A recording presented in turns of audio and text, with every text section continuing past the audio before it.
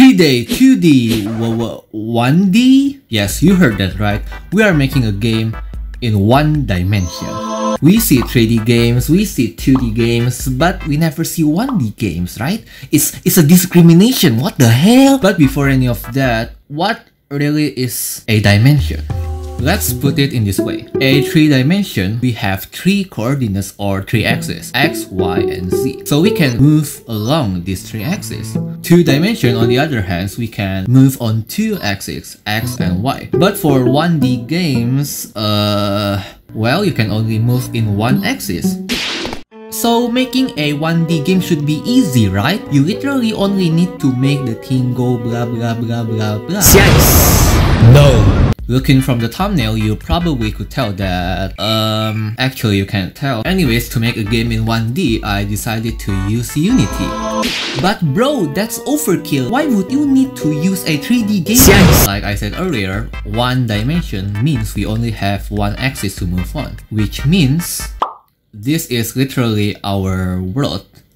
Yeah, anyways, for a real demonstration, I will make a character real quick. So let's say that this red cube is the player, and we as a player, we can only move in 2 directions, left or right. So we need to find a creative way to turn this simple mechanism into something that's playable, something that is fun, like a video game. I think I've got an idea. I can turn this into like a shooting game, like in my notepad video. Yeah, let's start working. So I'll start by making the player having the ability to shoot. After a little bit of experimenting, I've successfully made the player shoot and moving left and right. So I'll move on to make enemy, which shouldn't be hard, right? It's a 1-dimensional game after all.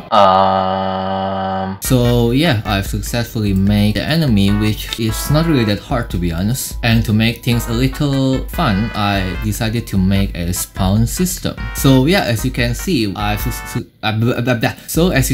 enemy have like some kind of random speed and random spawn rate, which makes the game a little more interesting and hard to play. Hey, this is actually kind of fun. Yeah, so far our game starts to look like a game and pretty playable actually, but it still looks bad. Even though there is nothing much we can do to improve a 1-dimensional game because there's literally only pixels, we can still try to play around with the colors, and I'll try my best. Guys, look at this.